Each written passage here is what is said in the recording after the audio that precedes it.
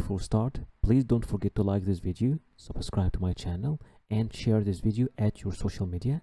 And if you have any question or inquiry, you can write it down there in the comment section or contact me directly at my Instagram. So if we look together at the visa policy map of Suriname, first click over this link over here, then we'll show you the visa policy map of Suriname, and you can find that there are few countries that can travel to Suriname and stay without any need for any visa, like Brazil, Argentina, China, Russia. You can see a list of all these countries over here. Some of these countries can stay for up to 6 months, other for 90 days, and other for 30 days. For the rest of the world, you will need either an electronic tourist card or electronic visa. To apply for Suriname electronic tourist card or electronic visa, you can apply through this link, suriname.vfs-visa.com/suriname/online/home/index, and once you click over it,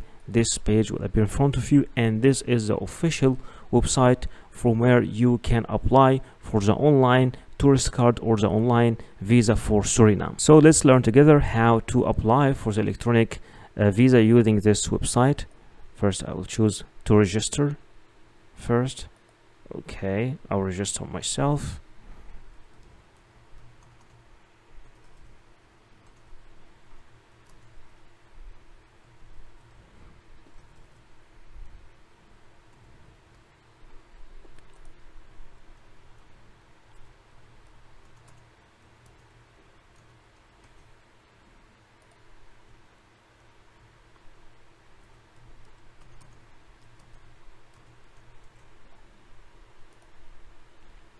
Then click register.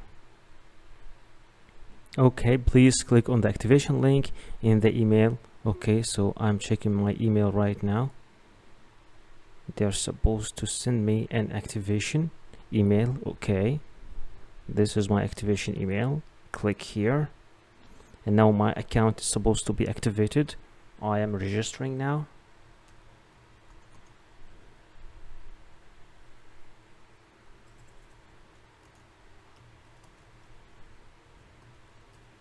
Login, password.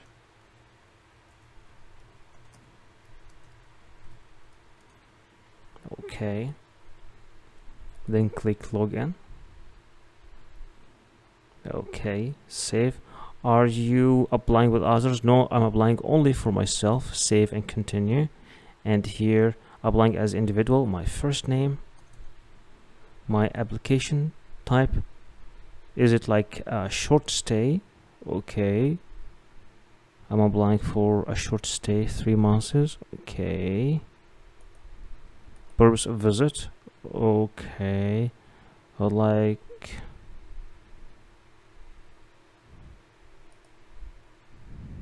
so I'm sorry, I think I have to change not short stay to choose entry fee, and my purpose of visit will be tourism. Okay, phone number. Let me choose my phone number.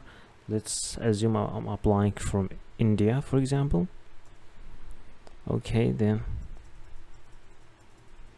save and continue.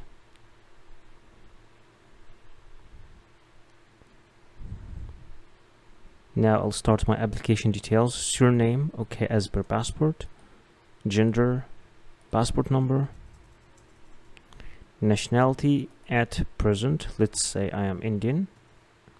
Date of birth, let's say this is my date of birth, for example. Date of arrival, let's say I will arrive in the end of the next month. Save and continue. Documents, okay, I will have to upload the passport bio page. Choose file.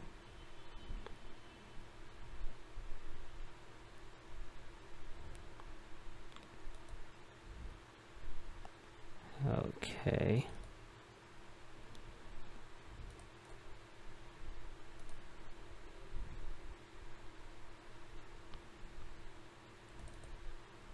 I'm trying to find a file to upload.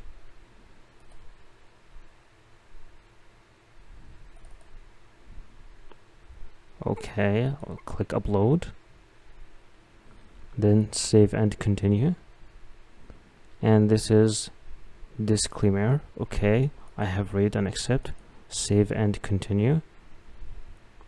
Okay, review and process to pay. Okay, this is my passport number, nationality, date of birth, entry fee, service fee, and now I will have to pay through ideal payment. Confirm and continue to payment.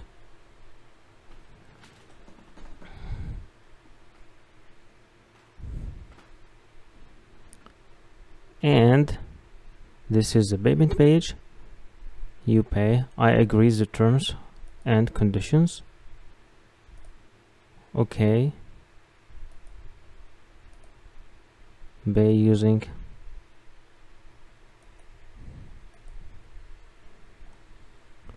full payment. So yeah, first I have to fill some details like street, city, state. I'll choose a country to be India, and then you pay. Okay, now they're directing me. Okay, we regret to inform you that your online payment could not be completed. Please retry.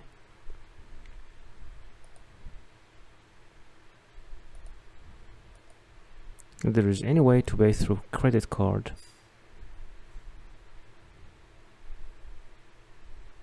Yes. Okay, you don't have to click on this ideal payment, just this is your credit card. Fill your credit card number and the expiry date.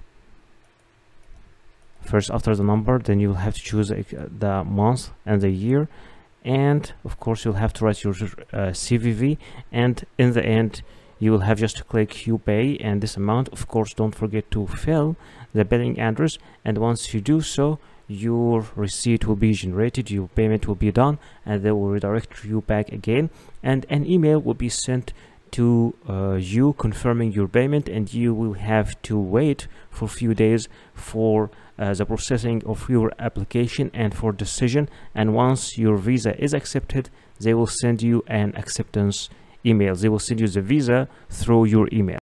The first document that you will need for your visa application is your passport. Make sure that your passport is valid at least for 6 months, and at least 2 pages are empty for stamps, and your photo and your details in your passport are clear. You will need also photocopies of your passport. At least make sure you have 3 photocopies. Sometimes they require only a photocopy of the data pages, but sometimes you will need also to photocopy the stamps pages and the other visas you have in your passport. You will also need to submit personal pictures. Make sure that your picture is new, not older than 6 months, with a white background, unless the embassy or the visa office tell you something else, and with clear face details. You will also need a visa application form. This visa application form could be filled and submitted online.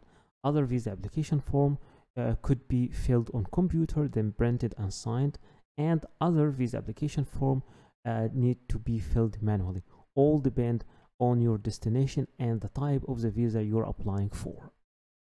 You will also need to submit a proof of status. If you are an employee, then you will need to bring an HR letter from your company, and this HR letter should be signed and stamped with all the details of your company and your position in the company, and stating your salary as well. If you are a business owner, then you need to submit all the documents that you have that can prove that you own a business. If you are a student, then you will need to ask your university to give you an admission letter. If you're a minor, then your father and mother, your parents, should be approving your travel by giving you a letter signed by them. If you are jobless, then try to approve your means of funds. Sometimes you will need to provide a proof of legal status. If you are applying from another country than your main country of nationality. In that case, you either need to submit a valid visa of this company, of this country, or a proof of legal residency in this country. You will need also to submit a bank statement as a proof of funds. It should cover the last 6 months movement of your account, and it should be signed and stamped by your bank. Number 8 is your flight reservation. It should be a round trip, and some countries require you to submit a confirmed ticket, and for others it will be okay to submit a dummy ticket, and I will teach you how to make both of them, the confirmed ticket and the dummy ticket. Number 9 is your travel accommodation or the booking of your hotel. Sometimes it's required to be confirmed, and sometimes it's okay to be an initial booking, and sometimes some countries require you that this booking should cover at least a third of your trip. Number 10 is your travel insurance, and remember, it's not always necessary, and it should be made from a verified platform or office acknowledged by the country you are traveling to, and it should cover your whole trip, and sometimes it's required to submit a travel insurance that covers a year, and it's minimal. The minimal coverage should be at least 30,000 euros. Remember that before applying for the visa, you will need to contact the embassy or the application office and ask them about if there is any change in the documents, or if there is any special documents required from you, because sometimes documents are different from a country to another.